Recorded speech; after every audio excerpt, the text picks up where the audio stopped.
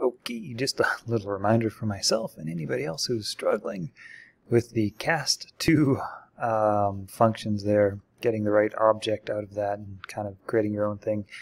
You don't need to. You don't need to cast2. Actually, what you can do, for example, I'm working on an abilities system. I want to have all my abilities in their own blueprint. So what I've done now, and what you can do, is you can just create a new actor component. Then what you can do is, right now I've renamed my actor component to abilities, and then you can go into your character blueprint, and you can just add your, well, you can see right here, you can just add component and find your component. In my case it's called abilities, and now anything inside of my abilities blueprint, my abilities component blueprint, I can just access.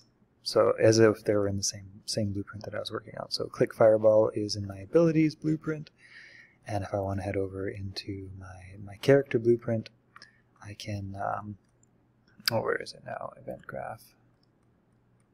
Oh, where the heck did I put it? Oh, here we go. I've actually got it in this here. Anyway, I can just go right to Click Fireball. It references the abilities blueprint class, I guess, whatever the hell it's called. I don't know, man. But yeah, that's how you can actually just use other blueprints. Use other blueprints. Yeah, man. I don't know.